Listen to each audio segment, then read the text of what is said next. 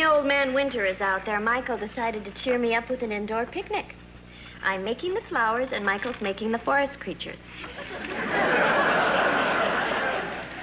Well, I'd love to join you two, but I have this damn reality to deal with. Stephanie, it's almost 5 o'clock. Have you dusted the bookcase yet? Joanna, I was going to, but as you can see, those top shelves are awfully high for a true petite. And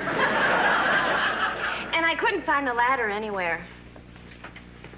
I checked every window in the house, but I just couldn't find that draft, Stephanie. Oh, look. Recommended for use by true petites. Stephanie, I want this bookcase dusted by the time we get back from shopping. George? Now, we'll be back in 1 hour. That gives you 55 minutes to put it off.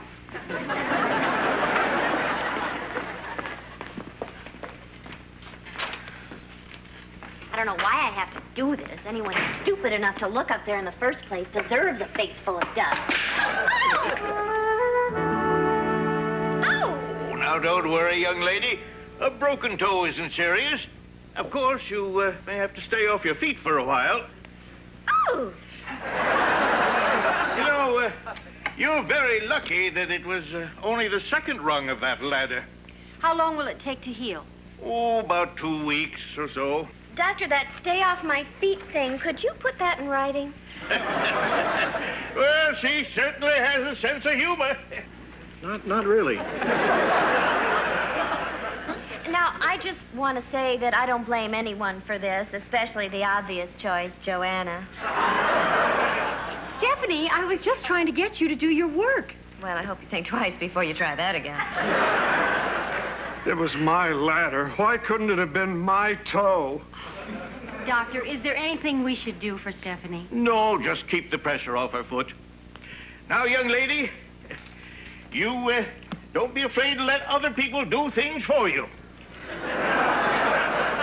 Yeah, you're really going to have to drill that into her.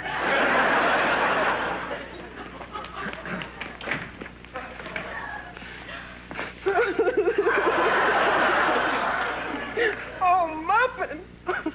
Michael, it's only a broken toe. Oh, Michael, it was awful. Joanna forced me to climb this rickety old ladder. And when I finally got to the... Oh, it must have been the 5th rung. It broke and I crashed to the floor. Dear God, why? Excuse me, Lamb Chop. I just have to talk to the doctor. Dick?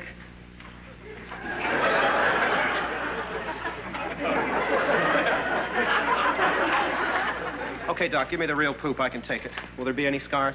No. Of course, the nail may grow in a little crooked for a few weeks. Oh, my God! Dick, I expect whoever's responsible for this heinous crime be swiftly brought to account. You're right, Michael. I'll have the ladder taken out and destroyed. I'll do it, Dick. No, you won't, George. Now, no one or thing is to blame. That's right, George. An accident can happen to anyone at any time. Gee, Dick, that's kind of a scary thought.